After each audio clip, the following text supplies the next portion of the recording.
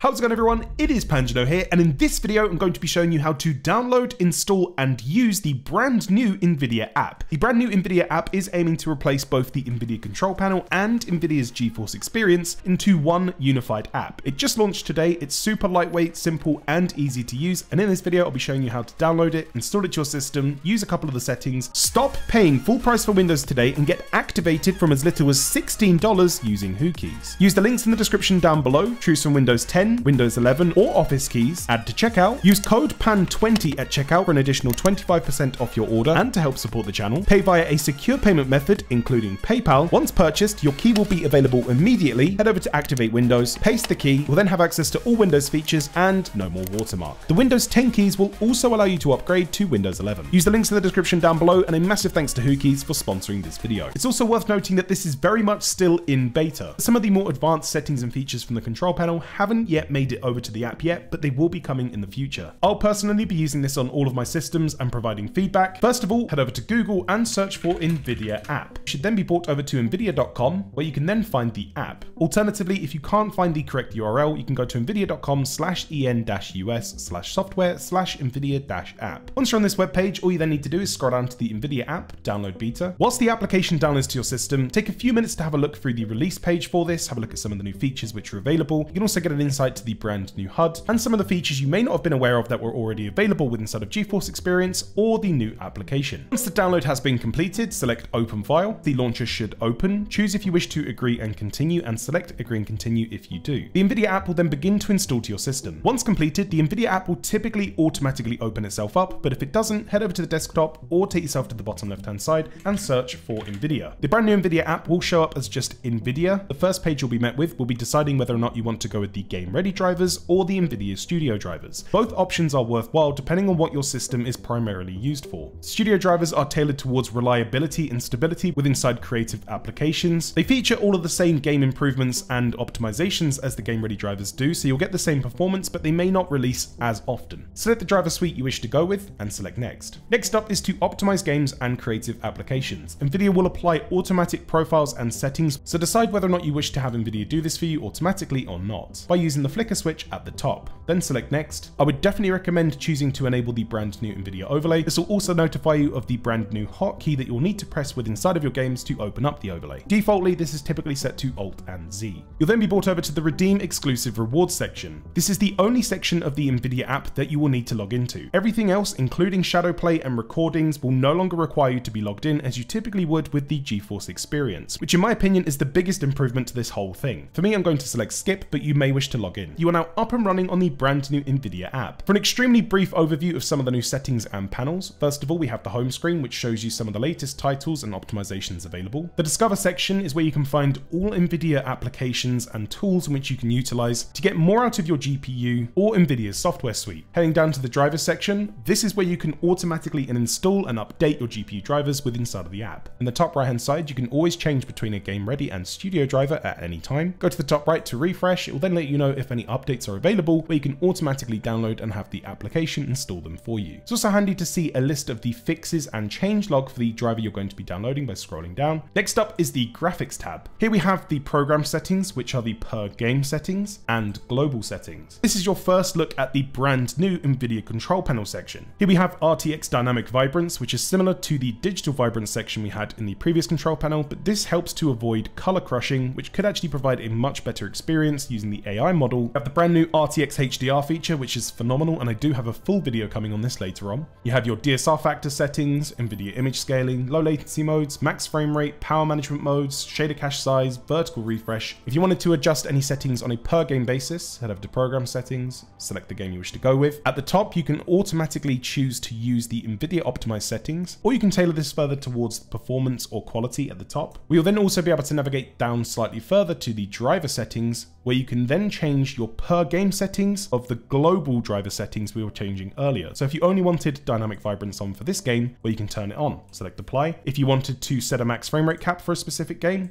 turn it on just for this game and set your frame rate cap. It's extremely handy and super easy to use. Next up is the redeem section. This is where you'll find all of your Nvidia promotions, typically with free games that come bundled with Nvidia products. And last but not least, we have the settings section. Here's where you can see a basic rundown of your system specs if you ever need to share them with somebody. You also have options to enable or disable the Nvidia Overlay, game filters, modes. Beyond this, the only other options which are currently available within inside of the app are all accessed through the Nvidia Overlay. Once you've booted into one of your favorite games you'd like to test the new overlay on, simply press Alt and Z on your keyboard. Now, if this doesn't automatically open up, you may have to restart your system if it hasn't been restarted since installing the application. This is the brand new Nvidia Overlay as it is currently. Here you have all of the features in which you've come to recognize in a much nicer and more convenient package. Now it opens up on the left-hand side, it doesn't take up the whole screen, and thankfully it no longer requires you to log in. To access the new shadow play recording features in the overlay, you have the options for record, instant replay, and screenshot. If you want to further adjust the settings for these features, navigate to the top right-hand side to settings, then navigate down to video capture. Here you can set different modes of quality, medium, low, or custom, set the resolution you wish to record in. If your GPU now supports it, there is 120 FPS recording features, and you can max out your bitrate all the way up to 250 Mbps. If you wish to access the brand new Nvidia Overlay, so you no longer have to use things like MSI's Afterburner or RTSS, navigate down to the bottom where it says Statistics, select Show Statistics in Heads-Up Display. To toggle this on and off, it's Alt and R on the keyboard. Navigate down, set the statistics view to one of the presets or over to custom, where you can then select all of the metrics which you wish to have displayed in your on-screen overlay. If you wish to change the position of this, all you need to do is navigate over to the Configure button, where you can change the vertical and horizontal positions of the overlay, alongside the overlays for other features built into the brand new driver. Whilst you're inside of the Nvidia Overlay, don't forget to check out the amazing game filter option, which is available in basically all games. Find one or many of the available filters you would like to try out,